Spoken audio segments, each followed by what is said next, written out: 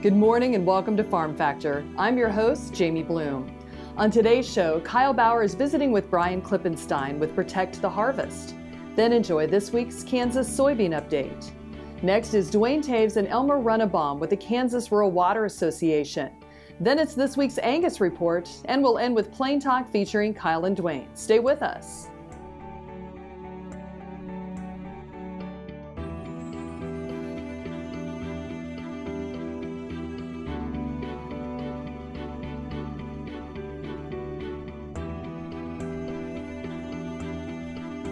Closed captioning brought to you by Ag Promo Source. Together we grow.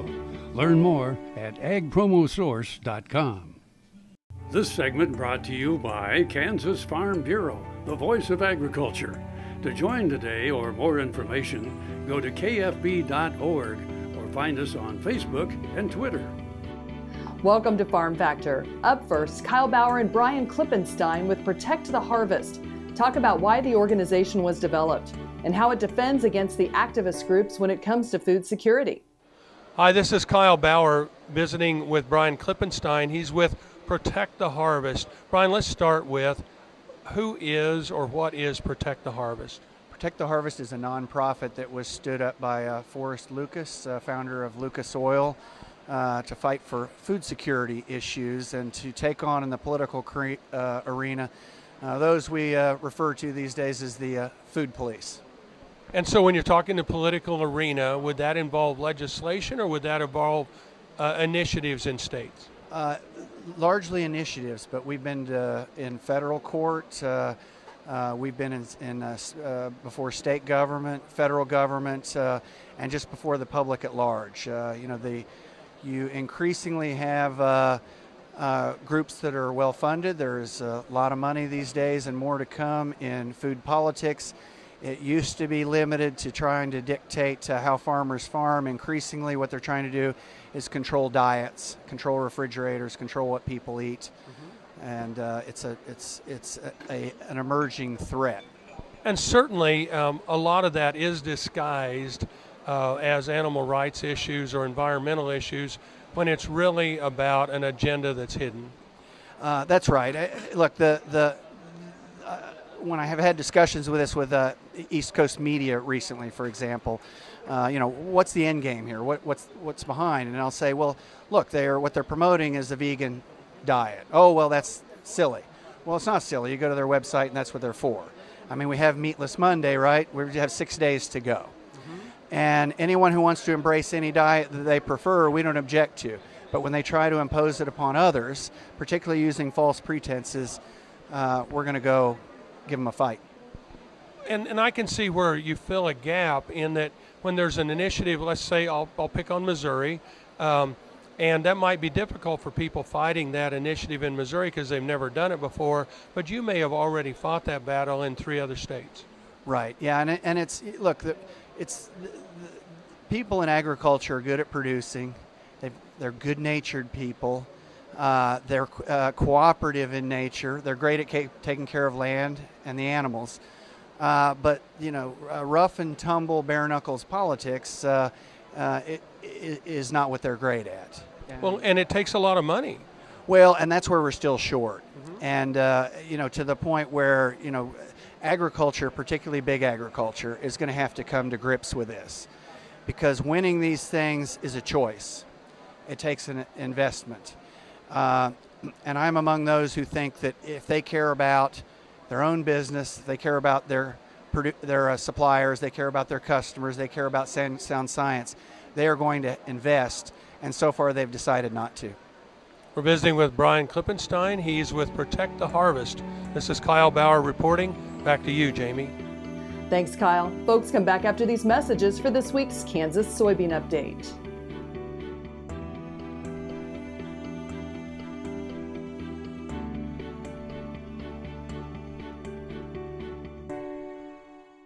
Hi, I'm Kim Mandarin with Hardy Insurance. I'm here to help you with all of your farm and ranch needs. When it comes to protecting your operation and your family, you need a name you can trust at a price you can afford. Call me today or visit hardyaviationins.com.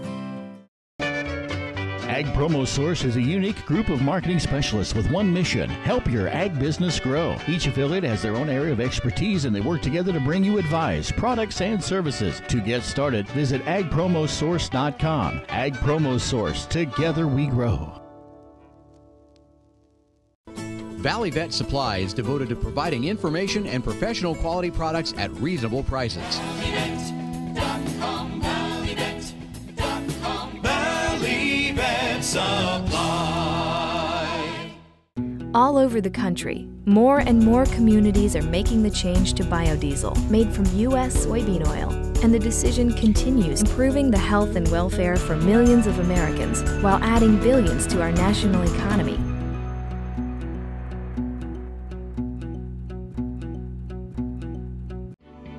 This segment is brought to you by the Kansas Soybean Commission, the Soybean Checkoff, progress powered by Kansas farmers. Welcome back to Farm Factor and the Kansas Soybean Update.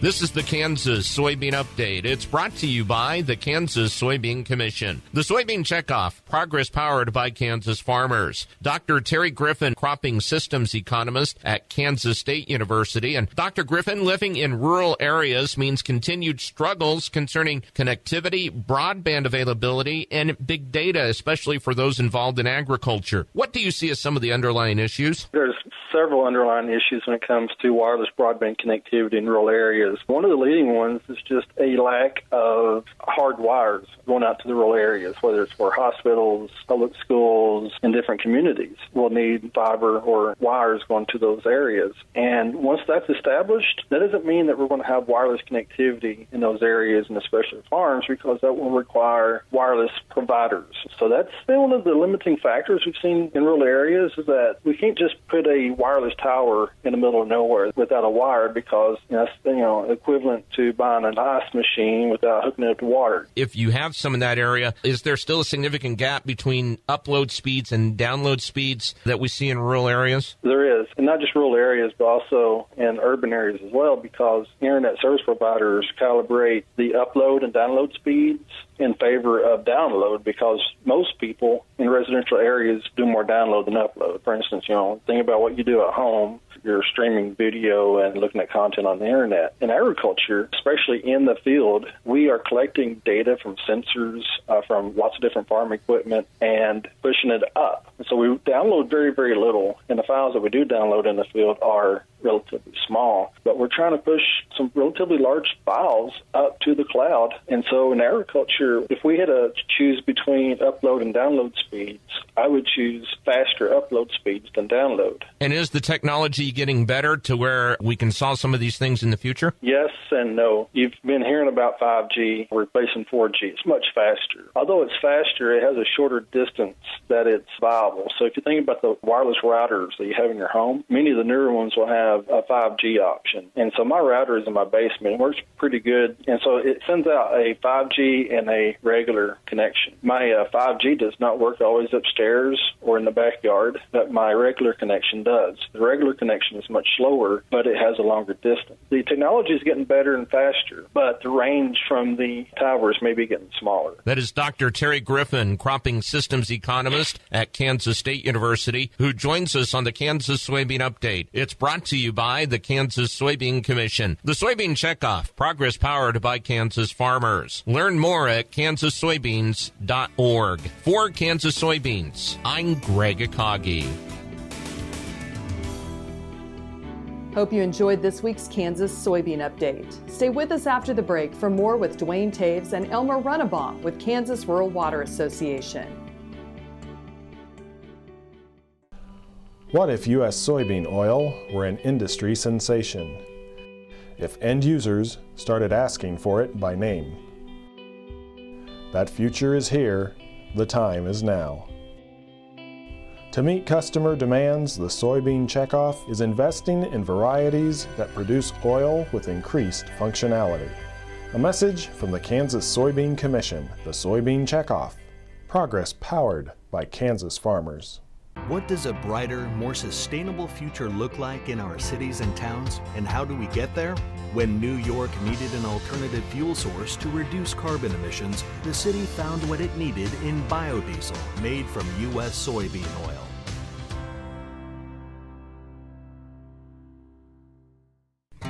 Summer is busy at Tarwater Farm and Home. We have just about everything you'll need for your summer projects, and we're consistently competitively priced. Tarwaters can help make your grass and garden grow, and we have a huge variety of equipment to cut it. If you have a farm, Tarwaters has the products and equipment to keep it going strong. And our expanded parking lot will make it even more convenient to shop. So come see us at Tarwater Farm and Home in Topeka. This segment brought to you by Sure Crop, liquid crop nutrition delivered right to your farm. We're back. Now Duane and Elmer Ronnebaum talk about the importance of maintaining a good foundation of rural water and how their association helps do that. Duane Toews joining you once again here on Ag AM in Kansas, and a chance to catch up with Elmer Ronnebaum with the Kansas Rural Water Association. Elmer, tell us a little bit about the organization and what you do for folks across the state of Kansas. Kansas Rural Water Association provides training and technical assistance for cities and rural water systems. We work with municipal water and wastewater utilities, providing many training sessions annually across the state, about 100 days of training, which is attended by roughly 6,000 operators of water and wastewater utilities. I want to talk a little bit about an opportunity that you had recently to testify in Washington, D.C. about how critical it is for support, particularly for our rural communities in Kansas, to have access to the funds that help us keep our wastewater and water systems going. Yes, I was asked by Senator Roberts, invited to the Senate Ag Committee to comment on the Farm Bill. One of the components of the Farm Bill is a loan and grant program, which has been managed by the USDA, Rural Development Agency, for more than 40 years. It's the program that actually built most of the rural water systems in the state. I went there because of the president's budget had proposed total elimination of that. That program provided funding for many communities in Kansas in the past year. Presently, the agency has 49 applications on file. The benefit of that program is that it allows a 40-year amortization, and without that longer period of amortization, many of the communities that are obtaining financing for water and or wastewater improvements would not be able to afford the rates if you compress that down to a 20-year amortization. We think about why that's important. It's real dollars when it comes to the folks when they look at their water and wastewater bill that they get from the city. At Strong City recently was part of a new public wholesale water system. Strong City made some improvements also. Had Strong City not received the grant benefits, and had they had to go to a 20-year amortization, the water rates in Strong City would have had to quadruple to nearly $25 per 1,000 gallons. It would have made 5,000 gallons of water cost $157, and that's simply not affordable. We think about what your organization does, a lot of trainings and work with our particularly rural communities across the state of Kansas, and situations where they don't always have the most up-to-date equipment and such. You're there to help them out in that regard as well. We have operators who have been with systems who are staff members. We have 18 staff members. They've dealt with all the sorts of regulatory issues and compliance with the regulations, but more so the hands-on stuff when it comes to a breakdown of a pump or a motor. We do excessive amount of water loss and leak detection for rural water systems and small communities. Many of the small communities have even part-time help, or they have 1 or 2 operators, and so they are not going to be able to maintain an inventory of all the parts. They'll give us a call, we send somebody out there immediately, and we will either find the help that they need, provide the help that they need, and if not, we'll go to a neighboring community, or we have parts and pieces in our repair trucks to help them get back into operation. Our thanks to Elmer Ronnebaum with the Kansas Rural Water Association joining us here on Ag AM in Kansas. Jamie, we'll send it back to you. Thanks, Duane. Come back after the break for this week's Angus Report.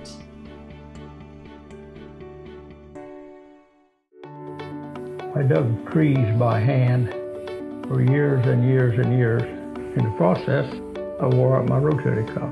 But when I learned about this process, I thought if there's a way to get rid of this pain, then I wanted to do it. So we did it, and it worked.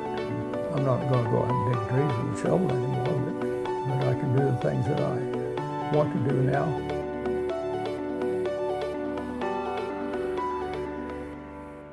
As fourth-generation farmers themselves, Heinen Brothers Ag Service understands the risk and rewards of farming. So when it comes to quality aerial and ground application, fertilizer, ag chemicals, and anhydrous ammonia, call Heinen Brothers Ag today, 800-760-4964. KFRM is one of the largest farm radio stations in the nation, dedicated to informing and entertaining rural listeners from northern Oklahoma to southwestern Nebraska. You can catch KFRM in many ways. Of course, 550 on the AM dial, streaming at kfrm.com, or on your smartphone by going to the TuneIn Radio app, or on Ag AM in Kansas on Tuesdays and Facebook every day of the week. KFRM, tune us in. You'll be glad you did. This segment brought to you by Kansas Farm Bureau, the voice of agriculture. To join today or more information, go to kfb.org or find us on Facebook and Twitter.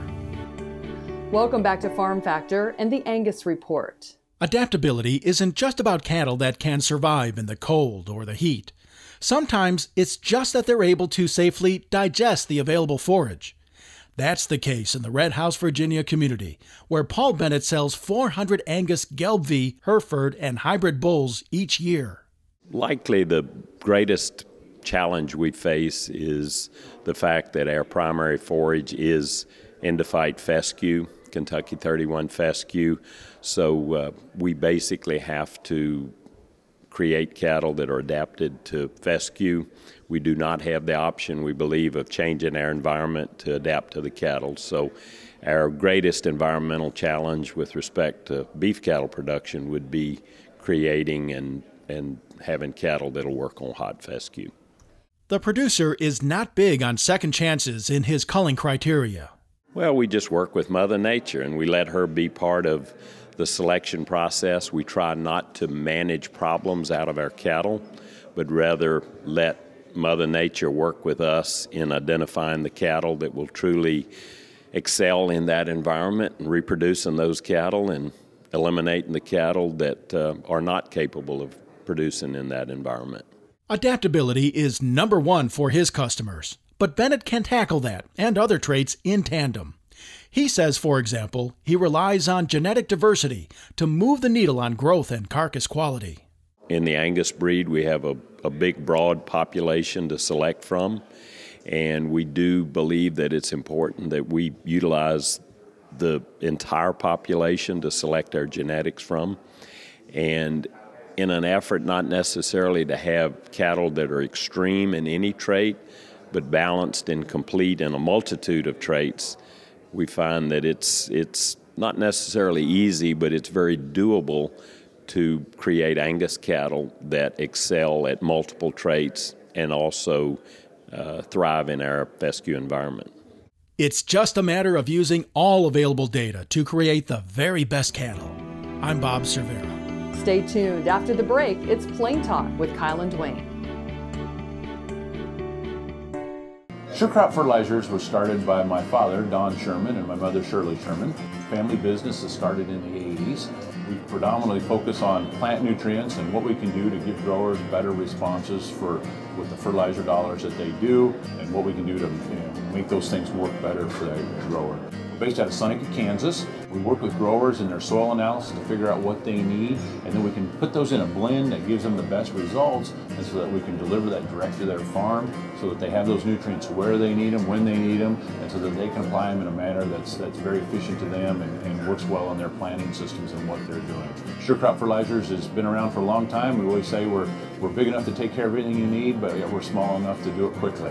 You can get a hold of us at 1-800-635-4743. Our website is surecropfertilizers.com, and you can always email me at Corey@surecropfertilizers.com, and with any questions you have, and we're glad to answer and work with you. With nearly 100 years of broadcasting excellence, Ren Radio is now live on the internet playing hit songs of the 50s, 60s, and 70s. Join Jack Diamond, Mac Collins, Les Glenn, Frankie C., Antonio Barber, Wings Callahan, and the real Don Steele for some of the best music ever recorded. Hear it at rendigitalmedia.com or get the Ren Oldies Radio app in Play Store or App Store and tell Alexa, good times and great oldies on Ren Internet Radio.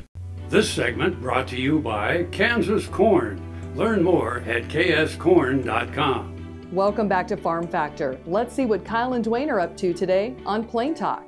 Hi, this is Kyle Bauer with Plain Talk with Duane Toews. Kyle Bauer, your fact or fiction question of the day. Over 1,000 birds a year die from smashing into windows. Fact or fiction? Oh, I bet it's more than that. I think there's half that many just at our house. My wife likes to keep her windows clean. Yeah. Most brutal thing you can do to the worst birds. thing you can do to a bird. Oh my gosh, they're whacking into those windows over 1,000. Sure, absolutely. That's what it says. I would bet it's more like 50,000 or 100,000. I think that's a very conservative figure. Well, seriously, I bet I see 3 or 4 a year that don't survive around our house. There's a lot of them that whack the window and don't die. That's the ones that you see before the neighbor cat carts them off. Right, yeah, but there's a lot of them whack the window. What drives me crazy is they'll whack the window and turn around and do it again. again. And they'll turn around and do it again. Did you learn anything? Were you here when we had that cardinal, that male cardinal, that was attacking that other cardinal out here on my rear view mirror of my truck? No. He was sitting on that, and he was just attacking the heck out of the cardinal that was in his territory, that he saw the reflection in the mirror. He did it for a week. A week? And he was defecating all over the area. He was scraping up the window. Well, not permanently, but, you know. Scratching and the window. he did that for a week until, I don't know, maybe he got tired, or number 2, thought he wasn't going to win, or number 3, some cat found him panting over there in the weeds and ate him.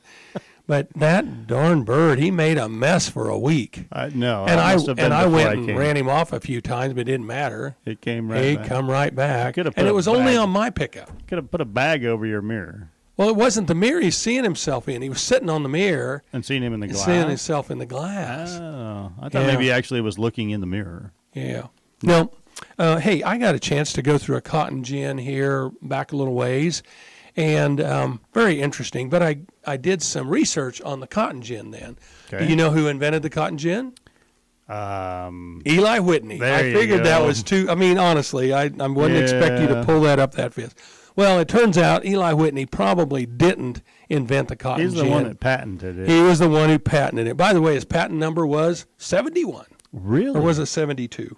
Right in there somewhere. That's a pretty low number. That's a pretty low number. He did it in 1793, I think, or something like 1794. You know, there must have been some business people in charge of government at that point in time that saw the need for that. For a patent? Yeah. Yeah, that is pretty, because our country was pretty young. Yeah, and to think had they not put that in place. Yeah, you're right. I mean, it is there have been no encouragement to innovation, research and development. Right, R&D. You're right. It was very, but so before the cotton gin came along, a person / slave could separate about a pound of cotton from the trash a day. A pound.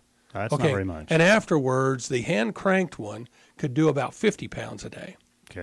Okay. So would that increase the number of slaves needed or decrease the number of slaves needed? Actually, it would increase the number. How's that? Because they needed more of them picking it in the field, and you had a machine capable of much more efficient means. You're to separate. exactly right. I had no idea, but that's interesting because most people will think that a machine taking over a human's job creates less jobs for humans. Well, and it made it possible to raise more acres then of cotton. Sure. And so the slave trade actually went up hugely after the cotton gin. Exactly the opposite of what I would have thought. Thanks for joining us. I'm your host, Jamie Bloom, and I hope you enjoyed today's show.